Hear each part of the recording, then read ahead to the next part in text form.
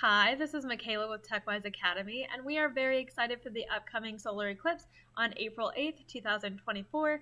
And in celebration of that eclipse, we've made an animation on Scratch that will kind of explain what it looks like, and then we'll talk about what it looks like here on Earth. If you are a teacher and you'd like to try this with your students, or if you are on spring break and you'd like to give it a go, check out the description below. There will be a PDF in there that will show you exactly how to build the animation and what each line of code does. So if you would like to give it a go, definitely let us know how it turned out. And we're going to go ahead and take a look at this animation. So when I press the green flag, we've got our moon and it's traveling around the Earth. So right now there's not an eclipse because the sun is not casting light on the moon. So right here, the sun casts its light on the moon and the moon is casting a shadow on Earth. So on Earth, it'll look like darkness for a little bit and then it'll go back to daytime. And that's because the sun is casting a shadow on the moon when they're perfectly aligned. So I'm going to go ahead and let our moon come back around so that we are in the eclipse state.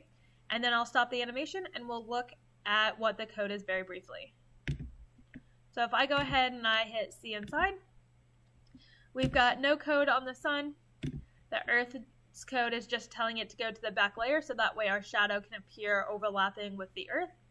And then we have our moon, and this basically is these lines of code right here will tell the moon to turn and to move, so that's how we get it to travel around the Earth. And then this line of code will basically tell us when this shadow should show up.